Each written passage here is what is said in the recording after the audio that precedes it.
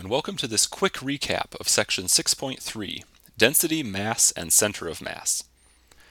In this section, we'll be using some ideas from physics, including mass, which is the amount of matter contained in an object, and density, which is the distribution of matter throughout such an object. If we have a constant density, usually called by the Greek letter rho, then rho is equal to mass divided by volume, or m over v. Moving the v over, we get that mass is equal to density times volume, which is a key formula we're going to use.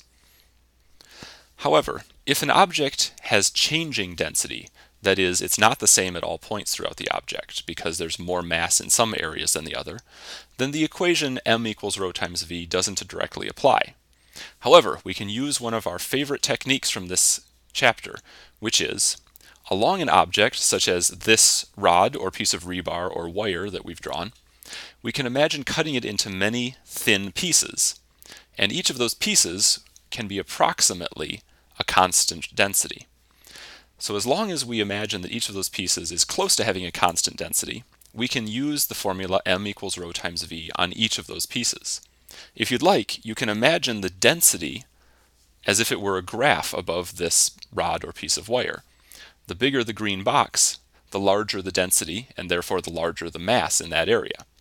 So to calculate the total mass of this rod or piece of wire, we can imagine taking the mass of just one piece and adding all of it up. So let's give some terminology here. We'll call the width of each piece delta x, and the height of each box rho of xi. That represents how dense the object is at that point. Rho is now a function, and it gives us different density values depending on which x value we put in. We want to add up all these pieces from the left end, which we'll call x equals a, to the right end, which we call x equals b. So to find the mass of one piece, we simply multiply the density, that's rho of xi, times the volume, which we're going to approximate by delta x in this case.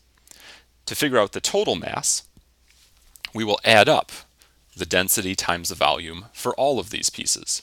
But whenever we have a sum of this sort, we should now say, let's think about taking a smaller and smaller delta x, meaning we get a better and better approximation. This is the exact idea we used when figuring out the area under a curve, and that led to a definite integral.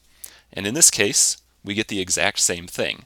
Instead of multiplying density times delta x, we integrate rho of x, the density function, from our left endpoint to our right endpoint.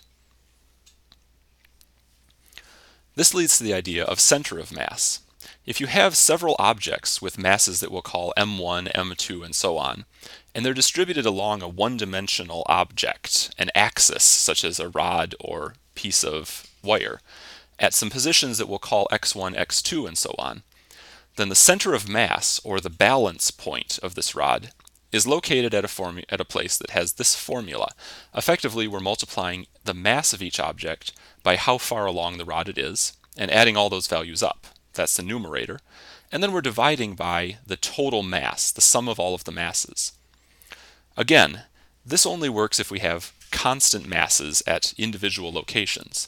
If we were to imagine a thin rod or piece of wire whose density varies from place to place, we can still imagine slicing it into thin pieces and pretending that each of those has a nice constant density so that we could calculate its mass. Again, we can imagine a mass represented by these green boxes sitting at each of those places, and we could use the formula that we just had to tell us where the center of mass is located. The formula turns out to look like this, and although it's an intimidating looking formula, each part is something we understand. This x1 represents the location of this first slice. The rho of x1 represents how dense that particular part of the object is, so the value of the green box's height. And delta x represents the volume. So we're really multiplying density times volume, and that gives us mass. And then we're multiplying it by its location, the x1. So this formula on top is adding up masses times locations, just like our previous formula did. The denominator has density times delta x again, and so we're really adding up the masses of each individual piece. Take a moment and go back to compare this to the formula for the center of mass on the previous screen. Again, if we let delta x go to 0 so that we get a better and better approximation for the center of mass, this turns into a definite integral. And in this case, the definite integral is for x times the density, because we're multiplying location by density, and the dx represents the volume units here. We divide by the integral of rho of x, which is exactly the formula for the total mass that we had before.